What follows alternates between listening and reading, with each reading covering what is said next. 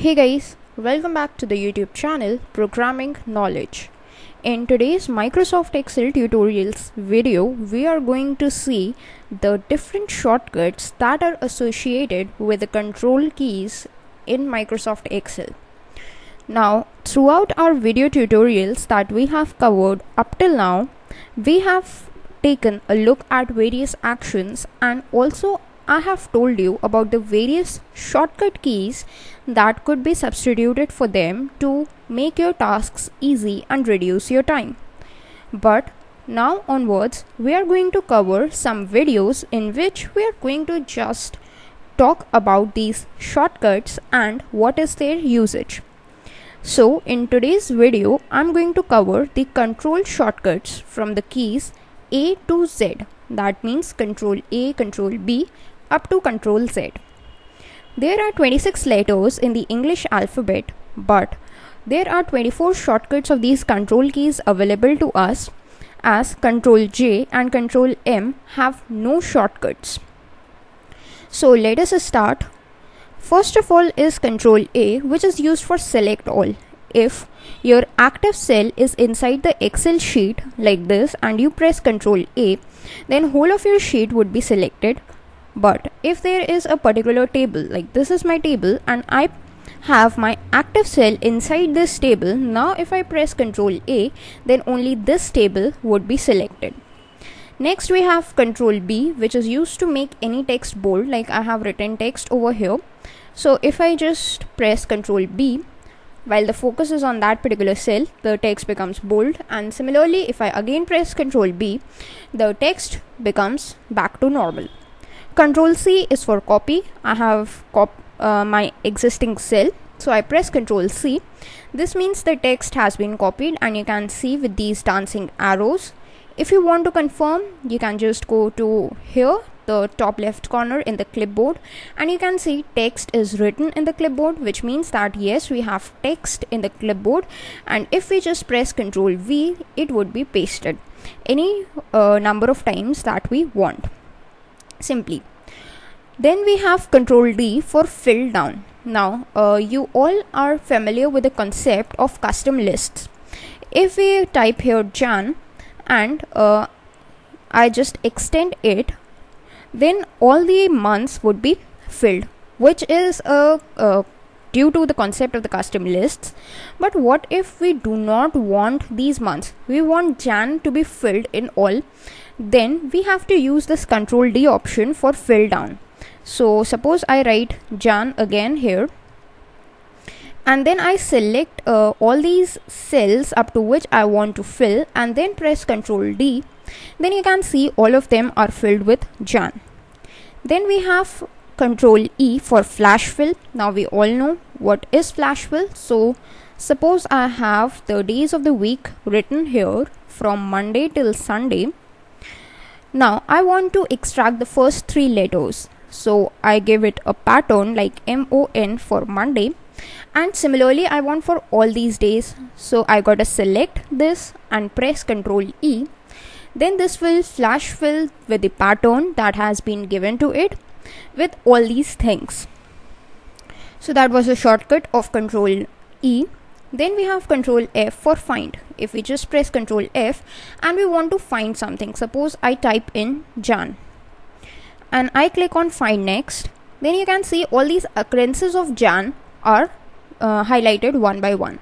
But if you click on find all, then you will see that there is this list given with the book name, sheet name, and the cell number where the value could be found, and it will also give you the total occurrences of that particular word. Here are 13.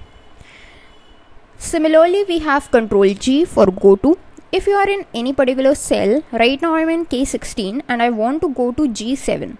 So I press Ctrl G and I will type the name of the cell, that is G7, and I click on OK. Then you can see my cursor moved to G7. Then we have Ctrl H for replace, like in Jan, like in find, we are having replacement. Suppose instead of Jan, I want to type, say, January.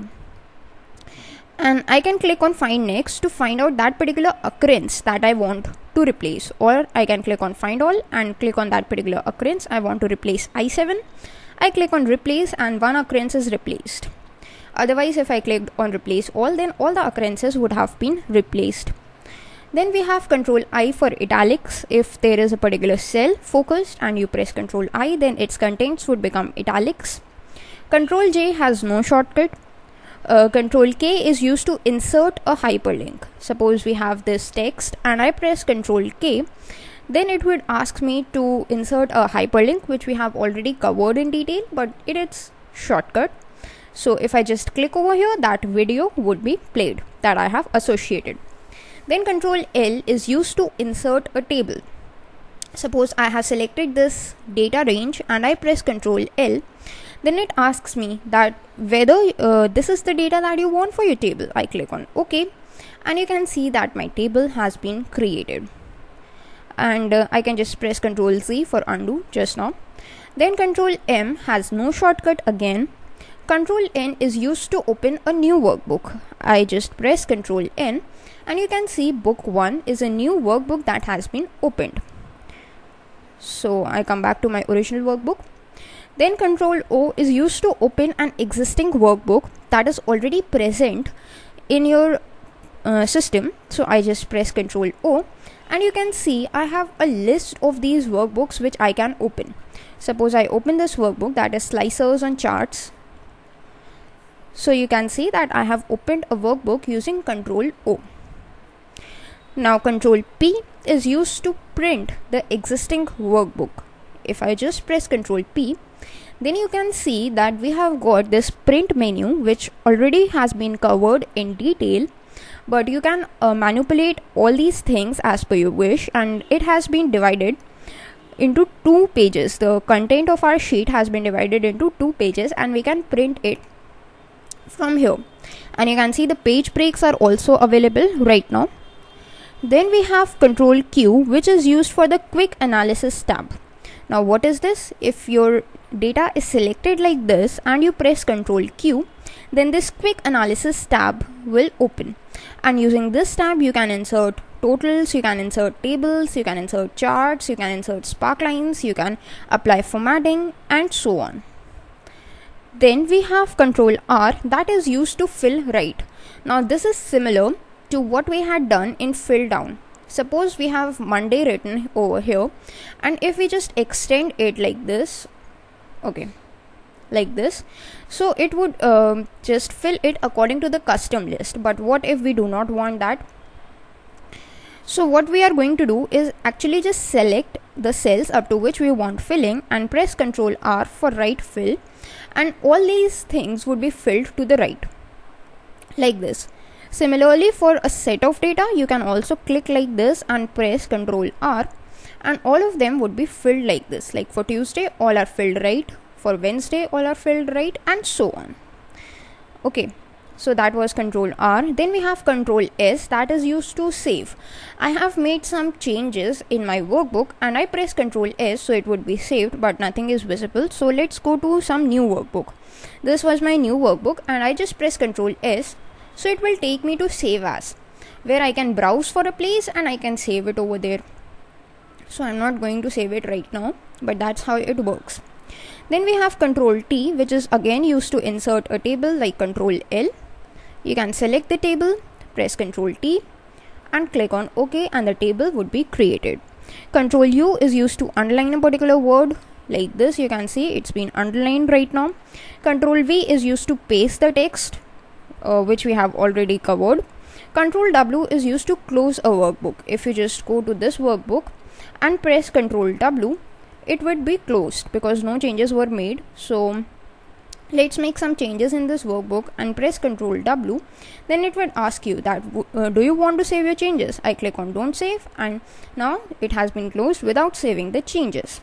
Ctrl X is used to cut a text. Suppose I press Ctrl X, so the text is cut from there and it has been pasted over here. Ctrl Y is used to redo an action which has been undone before. Like I just press Ctrl X and paste Ctrl V December over here, then I press Ctrl Z, so it would be like this, but I press Ctrl Y and the action would be redone. So Ctrl Z is for undo and Ctrl Y is for redo. These two work according to each other. If there is an action that has been undone in the past, then only it could be redone. So Ctrl Y only works if you have previously worked with Ctrl Z. So that is all with today's video, in which we covered about all the control shortcuts in Microsoft Excel. I hope you all have enjoyed this video. Thanks for watching.